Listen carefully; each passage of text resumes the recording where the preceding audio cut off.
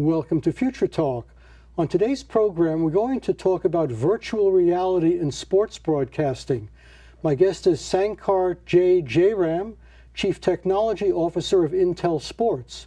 Intel Sports is a division of Intel, the giant chip-making company, and it's dedicated to applying virtual reality to major athletic events like Olympic competitions and pro football games.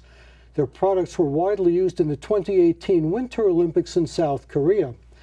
Jay has been a leader in virtual reality for over 25 years. He co-founded the Virtual Reality Laboratory at Washington State University in 1994.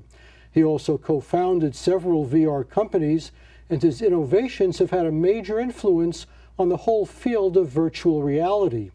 One of his companies, Voke, was acquired by Intel in 2016, hence his current position there. Jay, welcome to the program. Great to have you here. Thank you for inviting me. Now, I didn't know that Intel was into sports. When did that get started? Intel Sports got started about 3 years ago. Intel acquired two companies. One was Vogue, the company that I was a co-founder of, and another company was called Replay Technologies out of Israel. And Intel had some teams within Intel that were working on sports technologies. They put these groups together and formed a new business unit called Intel Sports. So what do these products basically do? What do these products look like?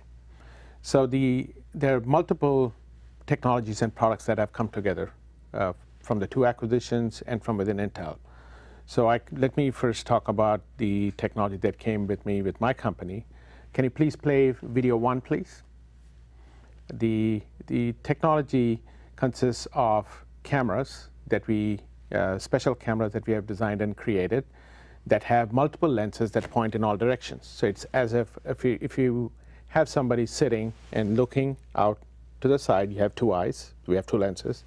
Look out this way, there are two lenses. You look out this way, there are two lenses. So we take all these lenses, put them into one camera, and we capture the videos from all of those cameras simultaneously. We stitch them together so you have a seamless or almost seamless experience of a video that goes all the way from left to right and some 360-degree view. 180 or 360. You know, mostly we focused on 180 because of how sports content is captured with our cameras.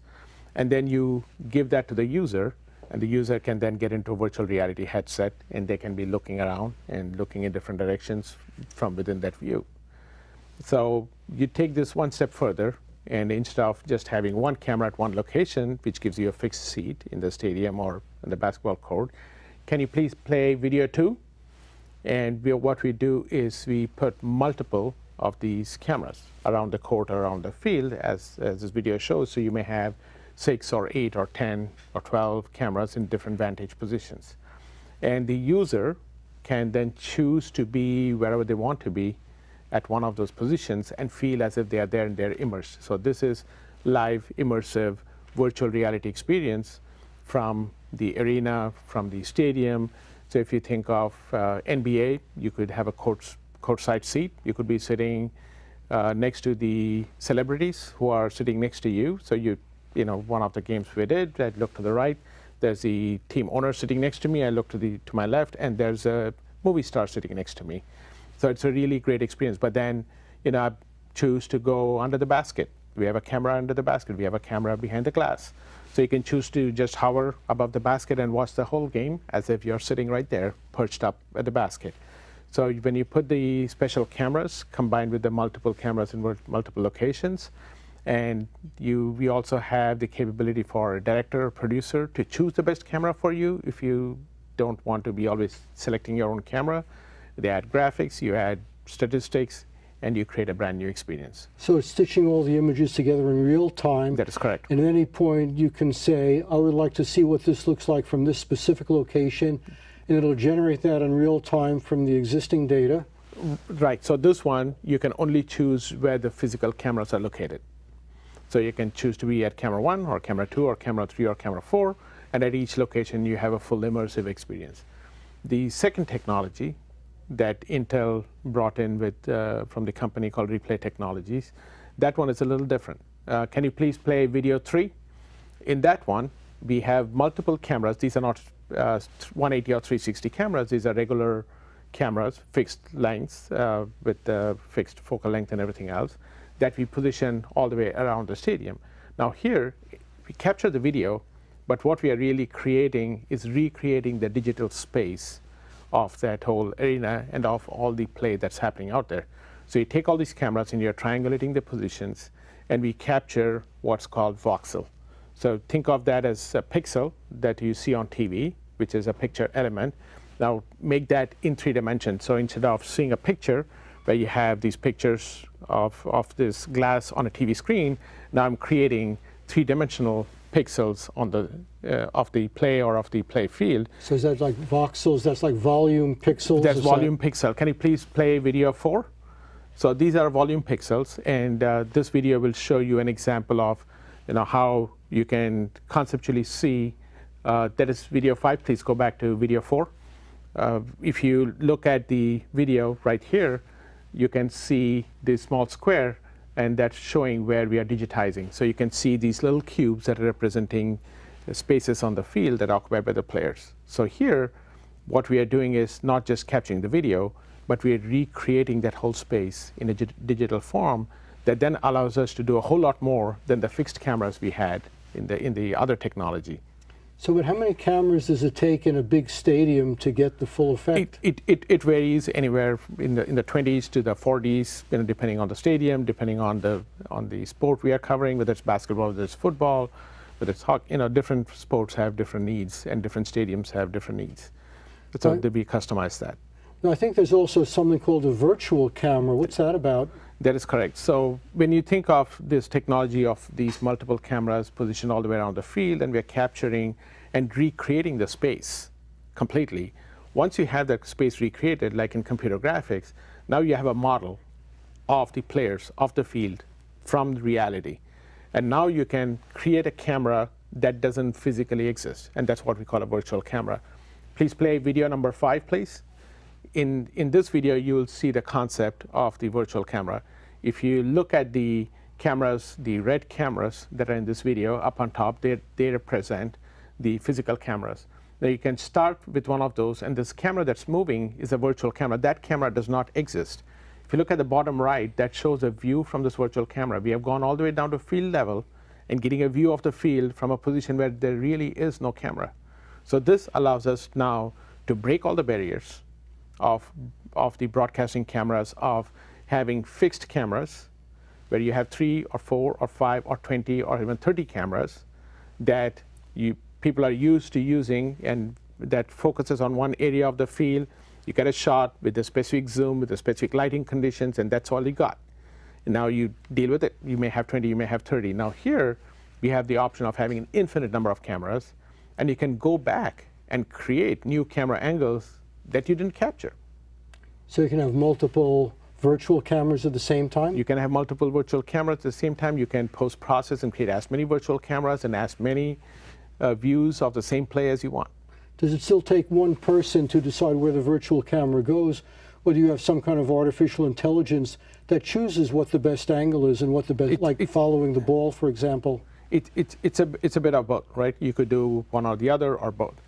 If you think of how it is today, right? So we are evolving. We had the live streaming virtual reality from fixed cameras. We had the virtual camera capability created not in real time, but we were able to produce with virtual cameras after the play. So if you watched Super Bowl, this past Super Bowl, you probably saw the Intel virtual camera system, which is called TrueView, in the sense that when a play happens after the play, we can freeze a moment in that play, and the director can say, okay, I want a camera that flies in this space, in this direction, and give me a shot of that. And we can create that virtual camera view of that play with the players on the field, with the ball, and all the players and referees and everybody else.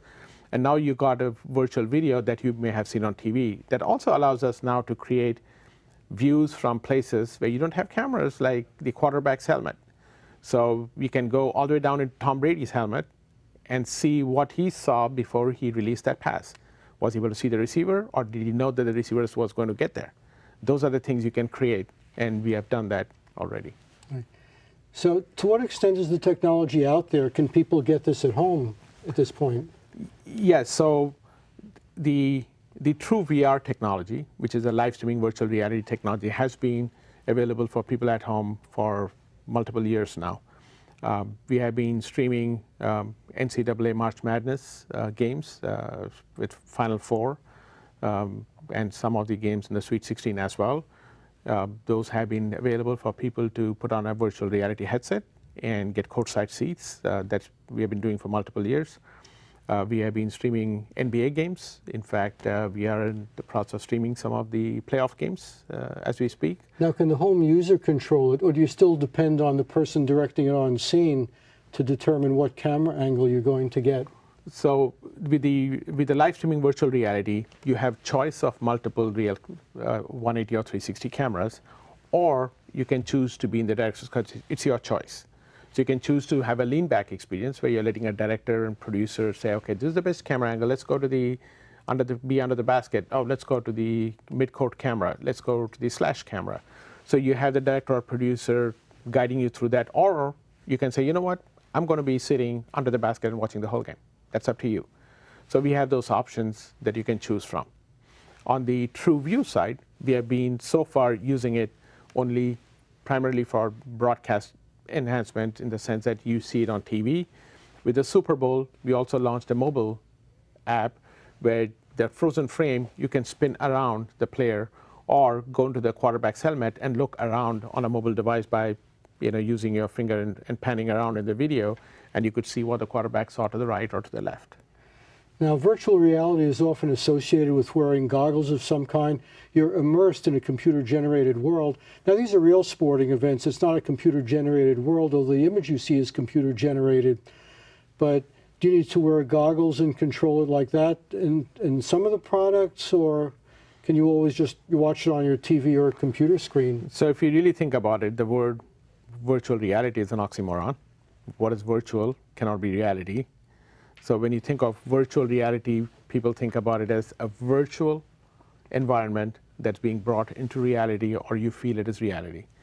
Here, what we are doing is we are taking the real space, the actual game going on, the basketball going on, not computer graphics, and we are bringing it to you at home.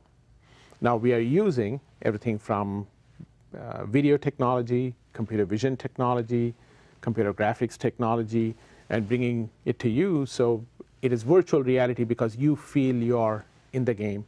You feel you're standing at the under the basket. You feel you're courtside watching the game. Now, the virtual reality headsets that you're talking about is one way you can consume it. Then when you expand that out, it's all about an interactive, personalized, immersive experience. Now, how you get immersed and how you interact with it could be many different forms. It could be on a smart TV, could be on a laptop, could be on a mobile device, could be an augmented reality headset, could be a virtual reality headset. There are so many different ways you could consume this and experience this. Now, this is a rapidly developing field. What are some of the things you're working on today, some of the enhancements that we might expect to see in the next few years?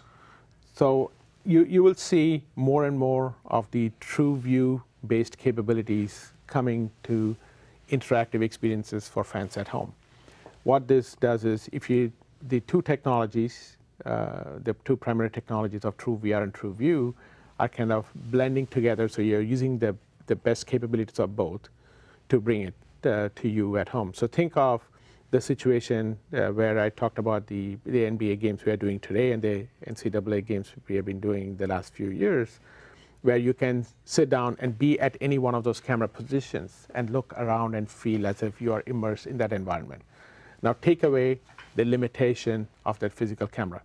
Break those shackles. Now I can give you a camera anywhere on the court where a camera did not exist. And we can start giving you those camera positions. How cool would it be to be at the top of the key and watch the free throws being taken and watch the player coming and dunking the ball? Now, it sounds like this technology could be applied to a lot of things in addition to sports. Are you looking into other possible uses for the technology? There are multiple uses for these technologies. In the past, we have shown some of our virtual reality technologies used for everything ranging from concerts to security applications. But at Intel Sport, we made a choice to focus primarily on sport, from a business perspective. There will be other applications, and we'll be looking at those as we move along. Now, Intel is known primarily as a chip maker. Is Intel's main contribution to this technology developing new types of chips that can process this type of data? No, this goes beyond just chips. If you think about it, it's about data. It's not just about the chips, and Intel makes chips, but Intel has data centers, Intel has software products, Intel has hardware products. And Intel Sports is Intel's entry into the world of the massive amounts of data in the future of sports, and trying to figure out how the combination of the various technologies and various capabilities that Intel has blends with some of these new capabilities brought into Intel by these two acquisitions they did, and create a brand new experience in sports. Does it take special cameras to do this, and does Intel make those special cameras? So I showed you a video of one of the special cameras for the VR, the 180 camera in the beginning, but then when you look at the TrueView system that creates a volumetric space, those are not special cameras, but they're very specific cameras that we do use, and we do have some special cameras coming as well because of the capabilities we need from those cameras, the resolutions we need from those cameras, and the controls that we need from those cameras are not necessarily available out there. So we have to customize some. Is there a possibility that maybe we'll have too much data? Like after you've watched the game all the way through, maybe you don't want to go back and rewatch it from several different angles. Is there such a thing as information overload here? I don't think so. Not for the generations coming after us. When I look at the next generation of sports fans and how they consume sports and how they interact with their devices. My son or daughter, they are watching TV, there's sports going on there, they are on their phone, they are on Snapchat, they are on Instagram, they are on Twitter. There's never an information overload. They are snacking everything all the time. So being able to provide multiple options really opens the door for these fans to stay engaged more. Otherwise, the attention span of the sports fan is shrinking, and they want these snackable, highlights. Even for me, I watch sports all the time, and very often I like to record the game, come back and just skip play to play to play, and my remote on my DVR has a 30-second skip, which is almost perfect from going from play to play to play in football. So watching a lot of very short segments. Watching a lot of very short segments. So now you want to let people have the experience of customizing those. So if I watch a play and I watch what's shown on TV, I want to stop right there and I want to get a different angle. Can I go and get a different angle from that play? I want to see from the other side. I think that was a pass interference. I saw the hand on the receiver's back when the ball was in the air, but I want to go back and see that, and I can argue with my friend who's sitting next to me. Well, let me ask you this. What are some of the difficult challenges involved in creating this technology? Is it all straightforward? You know what you're doing? It's just a matter of time and resources? Or are there some basically tough problems that have to be solved to push this forward? We are sitting in a production studio. You know all the technical challenges of producing an event, even producing an event with two people sitting at a table with the right cameras, with the right lighting, and the right audio and everything else. Now you take that and expand that out into a football field with all the people and all the players, where you're trying to digitize the whole space and creating those experiences and creating virtual cameras, everything from how you set up the cameras, how you calibrate the cameras, to how well aligned the cameras need to be, to the weather conditions, to the amount of data that is created, and getting all of the data out to a point where you're processing that information and getting the data all the way to the end user. That starts telling you why Intel. Who has the ability to process data at the cameras, stream the data, process the data, go to the cloud, go to data centers, go down all the way down to the end user, and have devices that are capable of processing. I see Intel everywhere. Yeah. And we're talking about huge amounts of data. I was thinking that maybe you would want to record a 2-hour football game and watch it at your leisure, but a 2-hour football game recorded in this mode must be an enormous file. That is correct. So going back to your question about challenges, data is a huge challenge. Storage is a big challenge. The bandwidth that you need to get data out of the stadium, once it's out in the cloud, yes, you can do all the processing you want. Getting back down to the user, how much data do you want to get down to the user? What we are doing today is going to be very different from what we'll do 5 years from now, very different from what we can do 10 years from now. So when you think about how internet speeds have progressed in the last 10 years, and you extrapolate where things are going, how processing speeds have changed over the last 10 years, how our consumption of media, think of 10 years ago, what kind of videos you are consuming on what device, and where are most people consuming sports today? On their mobile devices, on their tablets, on their laptops. So when you put all those pieces together, many of the challenges that we are facing today are not necessarily challenges. Those are just evolution of different technologies that are going to make these new experiences possible. Like with L5 networks, that should speed things up quite a bit? Yes, those will speed things up, but when users get to, there's so much going on with cloud technology. There's so much processing that's happening in the cloud. How much do we process in the stadium? How much do we process in the cloud? How much do we process in the cloud but close to the user, so the round trip time is fast enough so I can get a really good experience? And how much do you process on the device itself? There are all of these which are more than challenges. Those are more of intelligent choices and design decisions you have to make as you build these technologies. Let's talk a little bit about the business aspects of it. So when you create these products, who is the customer? Is the customer the television network that's recording the Olympic Games? Is it the user watching it at home? Who are you selling the product to? So when you start getting into the business side of sport, it's one of the most complex business structures you can think of. You have leagues who have rights to all of that content. They sell rights to rights holders, whether that's an NBC or a CBS or a Turner or a Fox or whoever that might be. And those rights are also in many different ways. There are live rights, there are live game rights, but not the full game. There are highlight rights that are within the game. There are highlight rights that are 90 minutes after the game. There are rights for soccer that come open 24 hours after the game or at midnight after the game. So there are a lot of these different rights holders and different ways that you can consume. So whether you're doing a live stream of a game, or whether you're creating highlights that go on TV, whether you're creating highlights that go onto virtual reality devices or smartphones and smart TVs during the game, after the game, all of these are different. And they're different for different leagues, they're different for different sports, they're different for different broadcasters, and they're different rights holders. Olympics, for example, they produce something through what's called the Olympic Broadcasting Services, OBS, and that's streamed out to all of the rights holders. So US will have NBC, and there'll be multiple channels in Europe, there'll be some in Korea. So when you think about it, we have to work across the plane of all of these people. For example, we do the NBA in partnership with NBA and Turner Sports. We do Olympics in partnership with OBS, and then in partnership with different broadcasters in different nations. So we partner with multiple rights holders and multiple leagues across the world.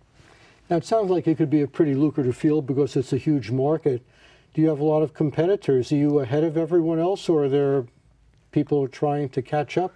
you know, there's always, I always believe that if you have a really good idea you're working on, there are at least 6 or 7 more people around the world who have had the same idea and have come up with similar concepts and ideas. The interesting thing is when you take virtual reality by itself, there are many companies, 2 or 3 come to mind that were doing something similar to Vogue in terms of trying to stream virtual reality in live environments to the world. And in many cases, you want your competition to be successful as well. It's a rising tide that you want to have that lifts all the boats, because if you're the only person out there, the entire burden of creating a new medium and a new fan experience and educating the world and marketing to the world falls on you. But if you have competitors, then it kind of gets shared, and there's enough space for everybody in this world. Now, when you come to the volumetric side, there's very little competition at the scale that we are doing. You know, there are people capturing volumetric in small spaces where you can create voxels for a person who's standing with cameras surrounding them and so on. But when you think of something as large as a football field, that's an enormous challenge. And you know, we are way ahead of anything that we have seen. But that's not to say that there's no competition. Sure, there are others who are doing, and they're also doing a good job of it. It'll be a change, a wave that comes across sports. Well, companies learn from each other and they leverage technology. In the old days, there was often the idea that if your company had a secret, you didn't share it, you kept it to yourself. Nowadays, it's a little harder to do that. Once technology exists, it's kind of open for more people to leverage off each other, and that's propelling things at an exponential rate, I think. It is. The rate of change is constantly increasing at a faster rate all the time. So when you think about it, one is the information that's available. When something happens, the information spreads really, really quickly. And there's an interesting graphic that I use in some of my presentations, and how long it took for the telephone to reach 50 or 75 million people wasn't counted a number of years, and how long did it take for Pokemon Go to reach 75 million people is counted in minutes and hours. So when you think of how information spreads today and how technology spreads today, it is a situation where people are going to learn from each other very, very rapidly as well. And the sharing mechanisms are high, and there's a benefit to number one, making sure your technology is available as widely as possible. You do want to protect your trade secrets. You do want to protect your competitive advantage. But at the same time, just like you learn from others, others learn from you. I'm going to have to stop because we are out of time. I'd like to thank you very much for being here today. Sankar Jayaram, Chief Technologist at Intel Sports. I'm Marty Wasserman. Visit our website, www.futuretalk.net, and we'll see you next time. Thank you.